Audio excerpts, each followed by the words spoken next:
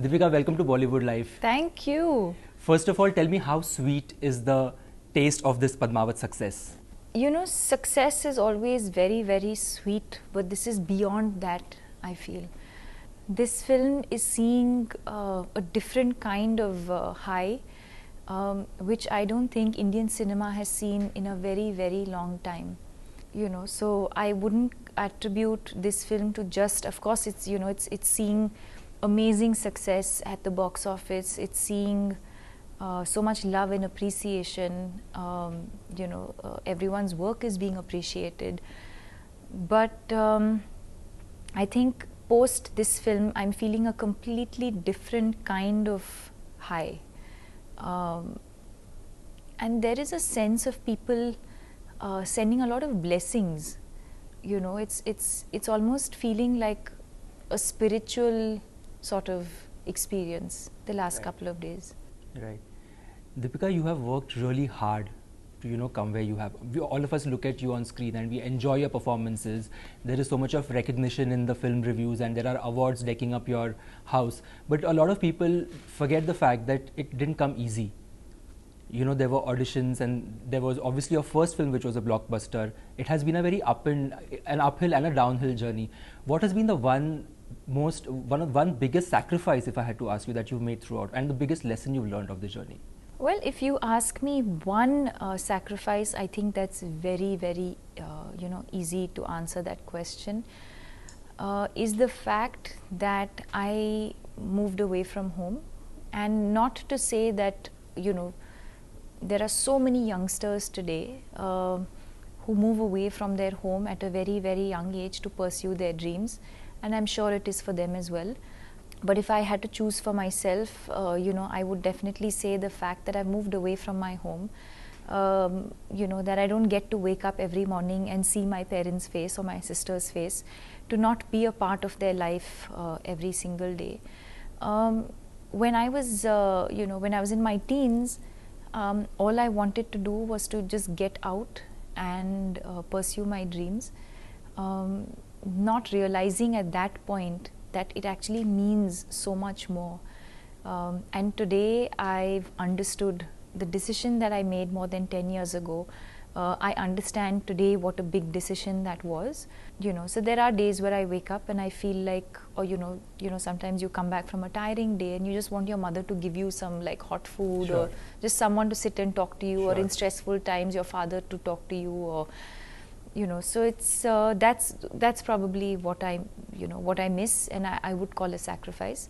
In every other way, I think it was expected. You know, I think the fact that I was also an athlete has taught me the importance. My father says that the 3 Ds: discipline, dedication, and determination.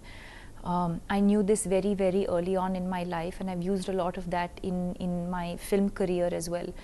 And then, of course, like you said, the ups and downs of the career, but also of the fact that people didn't really appreciate the work that I did initially.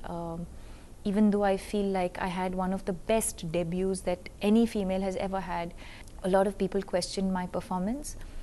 And I think all of that has made me the person that I am today. You know, I think I took all of that criticism, and even today, if there's any criticism sure, that comes my way, I always try and take it in a positive way, and try and always do better than what I have done in the past. Right. How do you react to this? This quote when somebody says that she has become Sanjay Leela Bhansali's muse, and he is obsessed with her to a different level in terms of the way he portrays you on screen.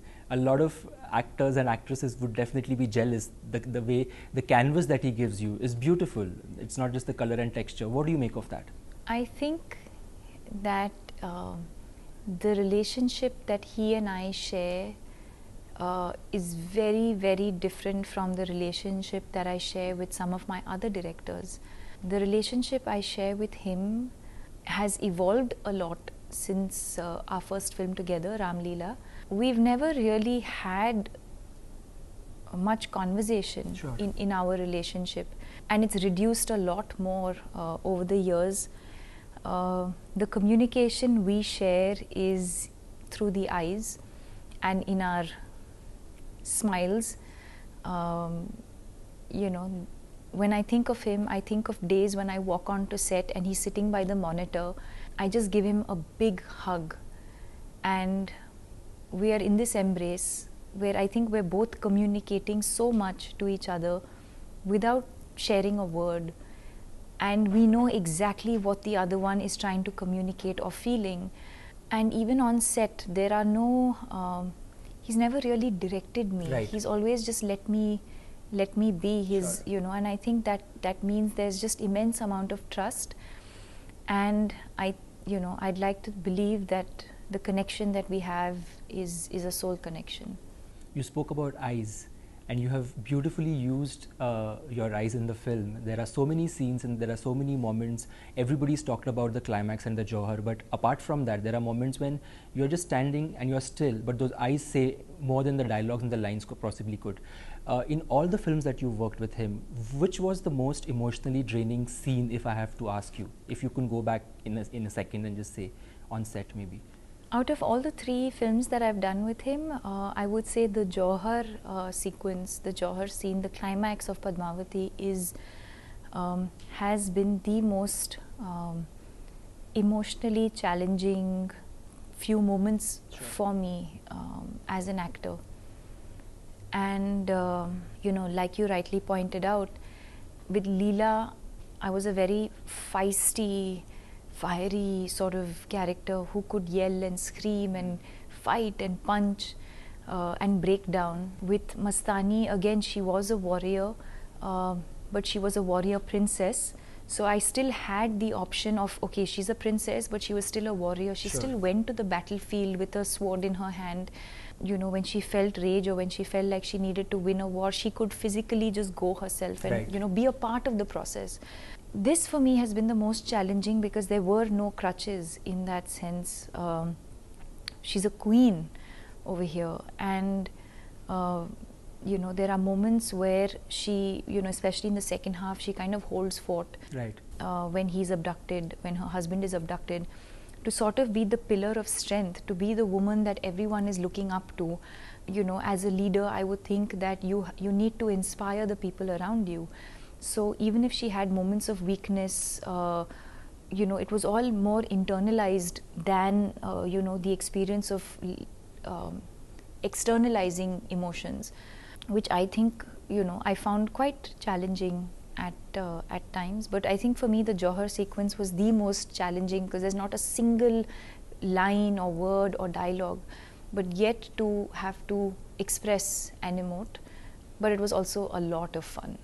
As an actor, that's what you look forward to. You look forward to those challenges. I know Sanjay sir had many moments where we were on that set, and we shot this in peak summer in Mumbai. And he kind of would keep delaying this Johar sequence because we know what an important moment it was in, for the film. And, he would keep kind of, Going trying back and to, forth. कि नहीं आज गाना करेंगे, आज वो वाला scene है, आज वो कुछ दूसरा कुछ shot करेंगे. So there were, I think, as a director also, because we knew that it was going to be emotionally very, very, very draining. Sure. But then that point where that was literally just the last thing that was left to do on that scene, Right. On that set. So we, and then we had no option. That day came when we had to approach that scene, and there was this eerie silence because, to recreate something that might have happened, but to just imagine what people in that era have gone through or have experienced. But she does it with so much power and strength and dignity. It was just, a great moment for me as an actor to have experienced those moments. And the Johar scene it goes beyond leaving a lasting impression on your mind. When you walk out of the theatre, that is the one thing that stays with you. But the next morning when you wake up, you still can't get those images out of your head. You leading that whole pack of women who are just sacrificing their lives for the glory and pride of the Rajput clan. At the same time, that particular scene has become a huge topic of debate. There are polarizing views on that.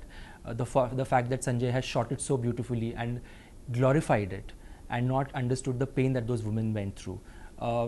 When you shot this particular scene, was that ever a topic of conversation in terms of just sitting across the table and asking him that maybe this could also be seen in this particular light, or obviously that is completely Sanjay's vision and you go with it?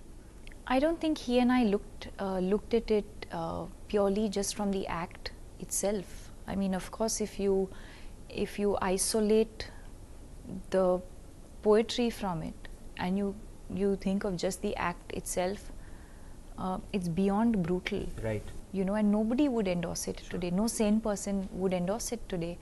But unfortunately, it is a ritual that was practiced in the era of when the film is set. It is what it is. But at that moment, I would say for the kind of person that I am, it was beyond just the act itself. For me, it was a victory for her in so many different ways. Her strength and her power came out in those moments. Her leadership qualities came out in those moments. You know, if you look at it another way, it is an act that she chose to commit herself, but it was also a way for their souls to unite. Sure. You know, so there's so many other ways of looking at it, barring you know, just the act itself. Nobody's endorsing Jauhar today, but a scene in a film, I think, has to be viewed in sort of totality, and you know, for the time that you know, for the time in which the film was set. You know, we watch movies like 300 and Troy and you know, Gladiator, sure. and you watch a lot of these films, and I can't think of anyone who's pulled a scene out of context and questioned it. You accept a film for what it is because it is set in a particular era. What has been the one compliment or one reaction that you have got? You must have, your phone must have been flooded, obviously, and I know how much each compliment and each reaction means to you because you've put so much into it. What is the one thing that somebody has sent, whether it's a text or a call, that has stayed with you? And I think from people saying that you know, you've immortalized the character to nobody else could have played Padmavati. I mean, there've been all sorts of compliments, but you know, you might have seen the fact that Javed Sahab mentioned that he felt like it was, you know, a very, you know, a defining moment in my career, and sort of called it my not sort of, he did call it my Mother India. I think that's somewhere that really stayed with me. You know, it might not be, but the fact that he thought of it with that sort of, you know, he viewed it like that. Right. You know, for me, that's a huge compliment. Right, right. In our chat with Ranveer, we asked him what is his favorite film of yours, and he said it's not Bajirao Mastani, it's not Padmavati, it's not Ram Leela. Any guesses what film he picked? Piku? Yes. And if I had to ask you the same question for him, what would the answer be? My favorite film of his? Yes.